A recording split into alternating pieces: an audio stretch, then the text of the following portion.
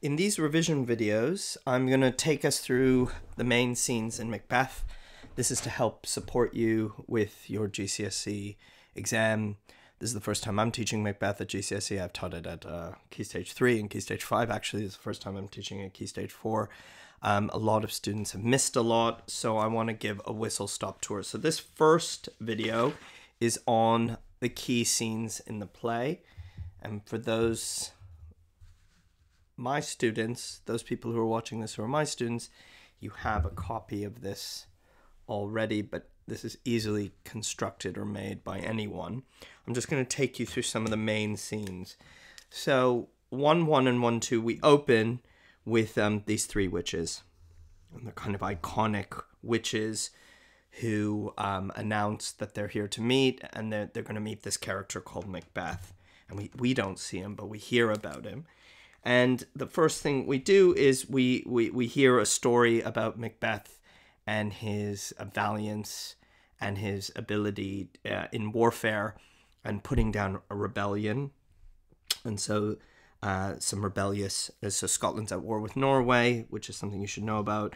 And there are some rebellious Scots, and one in particular, Cawdor, is caught and executed, and his post or his station is given to Macbeth. So Macbeth is going to be the new Thane of Cawdor. After the battle, Macbeth and his with each one of these, I try to give a quotation that would help remind you. These witches open, when shall we three meet again? They've got this really strange way of speaking everything, and the rhymes, and the three of them, and it's very mysterious what they are. So Macbeth and his best friend Banquo in 1-3 meet the witches, and they hail him as the Thane of Glamis, which he is, but then the Thane of Cawdor and king in the future. And Banquo's kind of annoyed. He's like, well, what's my prediction? They find it all funny. He's like, okay, well, you will be, and this is really difficult because these predictions go against each other right from the start. You'll be father to a line of kings, but you'll never be king. So notice this makes him and his best friend in conflict right away, but they don't really take it very seriously. They want to know, Macbeth really wants to know more, but they go away. They vanish. Some messengers come from the king, and it turns out that Hamlet is, in fact, the Thane of Cawdor, and this starts to get his mind moving in anticipation. Can I be king? Thou shalt be king hereafter, the prediction.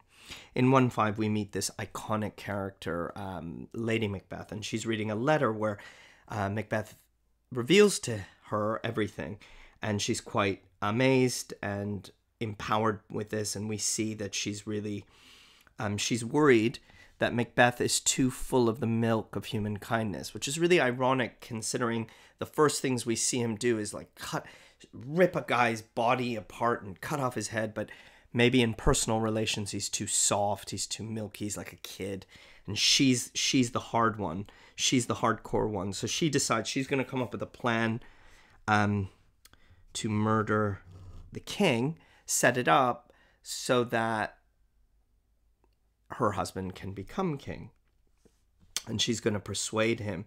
And she's quite witch-like. Weirdly, she calls out to the spirits of the night and calls on these powers to bring evil into her, and she's going to convince her husband of what needs to be done. They meet up, Duncan comes, and they welcome them to their home, so it's a perfect plan for her. In 1-7, Macbeth's getting a little bit uneasy, so he leaves the banquet to really think about what he should do, and he's getting a bit worried. Is this actually a good idea or not? He has moments of doubt. Again, this is a play.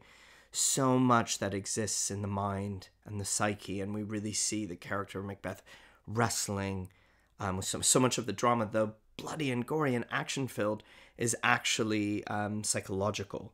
And Lady Macbeth just rips into him. mocks him. Are you really a man? These kind of things. He's worried, like, what if we fail? And she says, we're not going to fail. But this worry is in him, and she just gets him to agree to do it. So in 1-7 is really crucial because it's here where the doubts are aired, addressed, and thrown over. It's going to happen. It's going to happen. So we enter into the second act, and Macbeth sees Banquo, and Banquo's got his son Fleance, who will prove really important because the prediction is that whether it's Fleance or Fleance's heirs, they will be king one day. Banquo talks about the dreaming of the witches. Banquo himself is a really interesting character and has some ambitions, and he reveals them here. But Macbeth pretends that he hasn't thought about it at all. And he says, okay, let's talk more tomorrow. And then is this really, really iconic scene. Is this a dagger, which I see before me? He hallucinates, imagines, but it becomes so real for him. This external anxiety and desire becomes something that he can see, a dagger. And it guides him and takes him to Duncan's room. It's time to murder. So this imaginary dagger is this remarkable kind of iconic speech in the play, the soliloquy, because he's alone, and we get insight into his mind. In 2-2, this is that we don't see the murder, we just see around the murder. So we see before it, and then we see Macbeth come in with the daggers, just covered in blood, and he's completely disoriented, anxious, nervous. He's freaked out completely. And Lady Macbeth's very annoyed with him because he's brought the evidence with him. And she says, okay, look, you have to go put those back. She's got the guards drunk to set them up for this. He can't do it. So she goes and does it. And the murder is done already. I mean, all this action is so fast, Macbeth. And then there's this pause. There's this huge pause with this hilarious drunken guy, the porter. He's the doorman. He's so drunk, he thinks he's the porter to hell, which is both funny and maybe prescient over what's going on in this play, about where we are now in this nightmare, this murdered king. We're waiting for everybody to get there and discover there's knocking, trying to get in. He lets them in finally, and it's been a horrible night. Nature has been giving them all sorts of signs of brutality. Something's wrong, and of course they find the murdered body. Macbeth does something, which is these drunken soldiers covered in blood and with the knives, and they're just there. Macbeth kills them, and it looks very suspicious. Everyone kind of looks over and says, well, what's that about?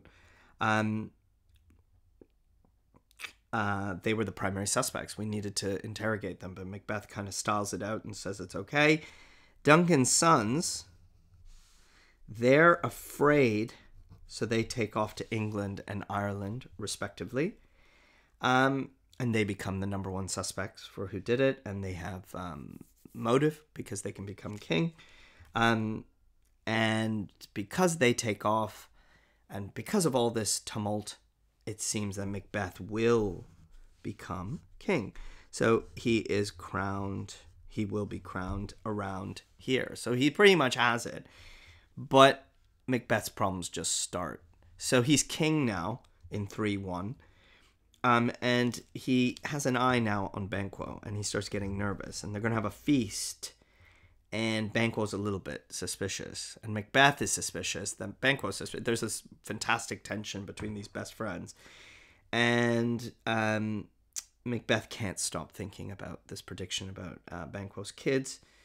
And he decides to murder both Banquo, his best friend, okay, and his child. So we see he's getting deeper and deeper and darker and darker. And in 3-3, the assassins do kill Banquo, but they don't get Fleance, of course, because it keeps getting worse. 3-2 is a great scene between the Macbeths. You know, Shakespeare, it's weird because this couple, these Macbeths, are probably the happiest married people we see in Shakespeare, which I guess it could be a contestable phrase, but it's worth thinking about how he doesn't really show marriage in that great a way. And here in 3-2, it's Lady Macbeth and Macbeth talking, and he's got this great line, full of scorpions is my mind. She's like, talk to me, like, tell me what's going on. What are you worried about? And he goes, you know, it's going to get so much worse. Like, I can't. It's better you stay innocent, because he's going to murder everybody, is basically. He's just going to get worse and worse and worse. And she hears, she knows, but, you know, he doesn't want to talk to her about it. In 3-3, they're murdered. And then this is a very important scene, another hallucination scene for Macbeth. It's a banquet, and the ghost of Banquo comes. Bloodied, gory, shake not thy gory locks. I mean, he's screaming at this emptiness. Nobody else can see the ghost. This is so sad. He's told that Fleance escapes, so he can't be sure he'll be king. And he's a complete mess. And everyone sees how insane he's acting. And Lady Macbeth is really angry at him. In 4-1, Macbeth goes back to the witches. Double toil and trouble. We hear more about what their lives are like and what they do. And he wants to know more. He needs to know more about the future. And what he's told is now new predictions. Beware of Macduff. No one born of woman can harm him. And you'll never be conquered unless Birnam Wood comes to Dunsinane, your castle. So you get 3 new predictions. Each of them will come true, of course, but he thinks it's impossible. He's like, okay, Macduff, fine, I got it. I'm going to go kill him. The rest, who isn't born of a woman? That's ridiculous, and Forrest can't move. So he's feeling pretty good. 4-2 is the raid on the Macduff family home. We see a tender moment between mother and child, and Macbeth has everybody killed, like just savagely killed. But Macduff is taken off already, and his child asks this question of the mom: "What is a traitor?" This is pretty important because now children are fair game. This is an indication that Macbeth has gone deeper and deeper into this. Here we go. Now we have a doctor and a waiting woman. Oh, yes, so the sleepwalking scene. So this is really crucial. Out damn spot. Lady Macbeth's guilt takes her over, and she is now obsessed in her sleepwalking. She admits everything. She's filled with anxiety. She's filled with guilt, which culminates in 5-5, her suicide. And Macbeth is so sad. And then, of course, in 5-8, it all goes wrong.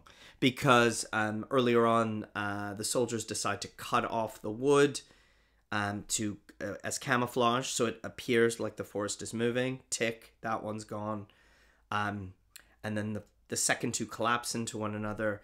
Macbeth is feeling bulletproof because he can't be killed unless someone's not born of a woman. Macduff says, loser, I am born cesarean section. He didn't come through a woman. He was taken out of the womb, so he is the one. And he defeats and murders Hamlet, which isn't unproblematic. It is revenge, but it is not unproblematic. And Macbeth is vanquished. So that's a whistle-stop tour. That's a pretty much a summary of the play of Hamlet. You should know the whole story. You should know the key scenes. We're going to look at some in detail in the next videos.